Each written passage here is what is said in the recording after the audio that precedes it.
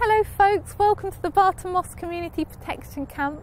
For 17 weeks, anti-fracking protesters have been living at this iGas site in Salford. Some people have been packing up, as we can see. Other folks are still here. We've got new people even arriving still, so it's very in flux, but very happening still, absolutely. They claim fracking is dangerous for the environment and those living around fracking sites.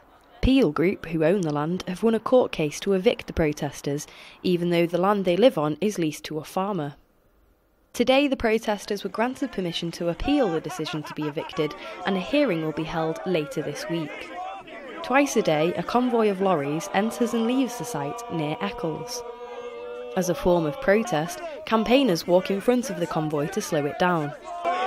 It is assault. I am entitled to walk.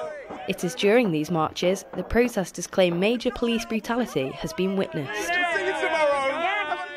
Last 4 months I've witnessed police brutality on an immense scale. I've seen old ladies assaulted, I've seen young children assaulted, I've seen disabled people assaulted, I've seen people pushed into ditches, pushed to the side of the road. There have been a number of videos on social media questioning the actions of officers at the protest sites, and as per GMP policy, any formal complaint will be looked at. Spirits are never down at the camp, with plenty of music to go round and dedicated locals bringing hot food for protesters. The sun is shining and the camp is happy for now, but we can only wait to see how long this community will be able to remain here. Penny James, Quays TV News.